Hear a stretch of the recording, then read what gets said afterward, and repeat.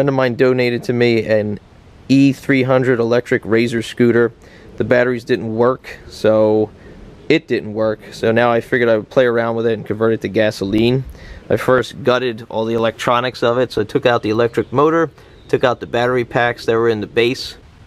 I cut off all the metal that was over top of the rear wheel and welded on my own framing system, on which it allows me to position and move about a platform for the chainsaw and a platform for the jack shaft.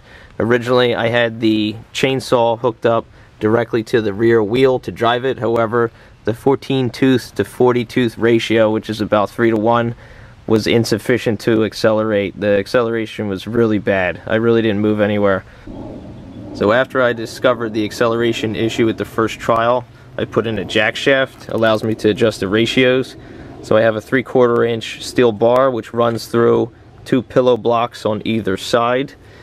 Sprocket teeth on the chainsaw is 14 teeth. It goes up to 42 teeth.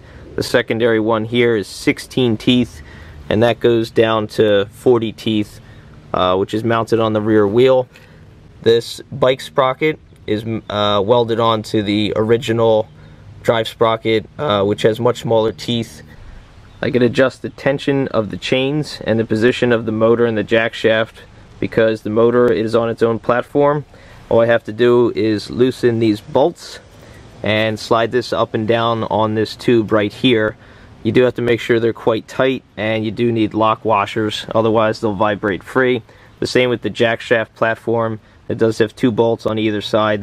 The Homelite 240 chainsaw was very generously donated to me by a gentleman who does maintenance on lawn equipment, and all he asked in exchange is that I document my construction of the vehicle that I made. So I'm paying him back with this video to some extent.